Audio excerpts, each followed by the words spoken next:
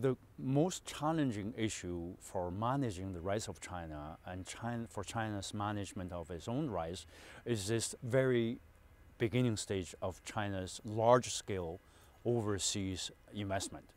If you look at the global scale, China has done multiple large loan in exchange for infrastructure and energy and resource deals around the world.